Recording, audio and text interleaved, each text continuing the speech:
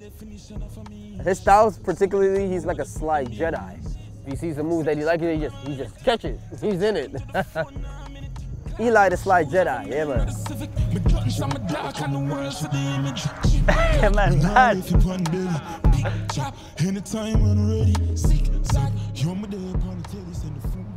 The biggest influence I had in dancehall was Bogle, and Bogle's most dancers' biggest influence because there's no one like Bogle. No one in the world. It's like Mark Gonzalez. There's no one in the world like Mark Gonzalez because he's an individual to his craft. He's loyal to the craft and his creativity, and he pushes it so hard, and so did Bogle. Bogle invented the foundation of dancehall. And his thing is back to basics. He always says you have to bring it back to basics before you start doing crazy moves. See, it's just simple basics, but you see the style, it's all about the style, you know? My older brother knew the music, but the dance part I learned kind of on my own by going to parties, hearing the music, and then slowly people start recognizing you more and more and give you the respect. And I think the biggest part, if you're a part of it, is if you do your dance and everybody at the party does it, you know? Do you have a signature dance move? Yeah, the Bossy skate, That's why I always post.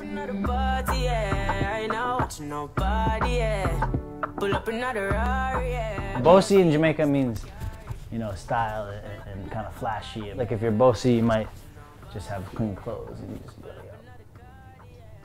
There's so many similarities to dancehall and skateboarding because, you know, every other month in skating or every few months there's a new trick that's cool, and same in dancehall. There's a new dance that you got to catch that's the trendy, and it's a subculture.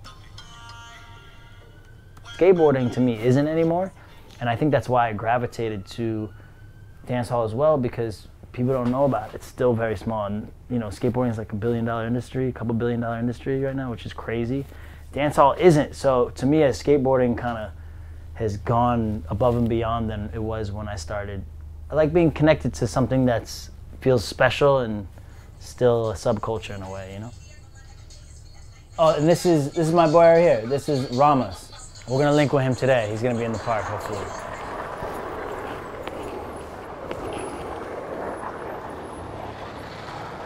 Every once a week or so, or every couple weeks, we do link up. So we'll just be like, we'll just say, yo, meet in the park.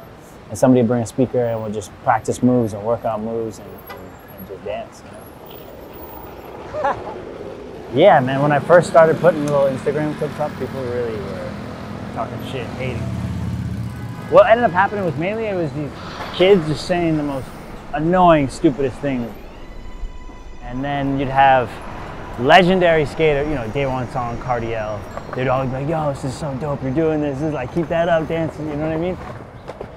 In a sense, you know, you're always a foreigner in Jamaica if you're not from there, but I mean, I put a lot of time in and a lot of people know me. And how long did you live in Jamaica? On and off for 2 years. I mean, everybody on the street called me Skate-a-man. Like, yo, Skate-a-man, even like the taxis, because I would take a lot of buses before I had gotten a motorcycle. And I had the skateboard on the back. Everybody's like, yo, white man, a bad man on the motorcycle, you know, like, they see me. Yeah, the big link up. This is Ramos, the video I was showing you. No, I was showing him the videos, yeah. Is that you? Bomba Club, big shit. Beat to name neck, yeah. You for money? You got that on camera, bro? Yo, yo, that's crazy. You think Eli has to work harder as an outsider to be involved with it? Eli specifically, I wouldn't say you have to work harder because Eli's already indulged in the culture. The guy goes to Jamaica.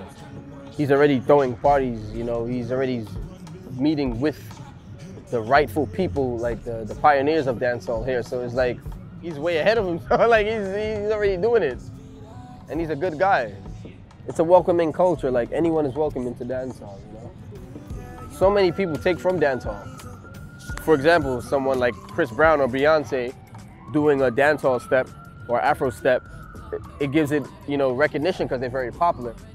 Thing is, we just would like the credit. You know, let them know that this came from such and such and such and such, and that's it. If dancehall was commercial, yes, people would know about it, but dancehall is, I think dancehall is best where it is, the underground.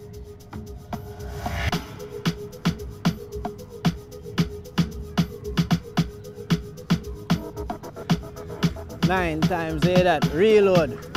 9 times, my time. Ethical, spiritual. What do you do? Spiritual Lincoln.